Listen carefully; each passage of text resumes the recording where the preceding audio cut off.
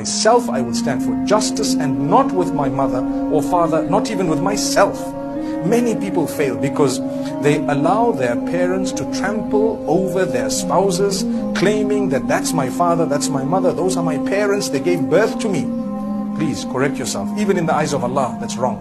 Look at Ibrahim alayhi salam and so many of the messengers, may peace be upon them, when they corrected their parents, didn't say, you are my parents so I cannot correct you. You correct them. Notice when Allah speaks about parents in the Quran, instead of using the term obedience, He always uses the term kindness. Be kind to your parents. وَقَضَى رَبُّكَ أَلَّا تَعْبُدُوا إِلَّا إِيَّاهُ وَبِالْوَالِدَيْنِ إِحْسَانًا. Allah has declared you shall worship none besides Him, and you will be kind to your parents.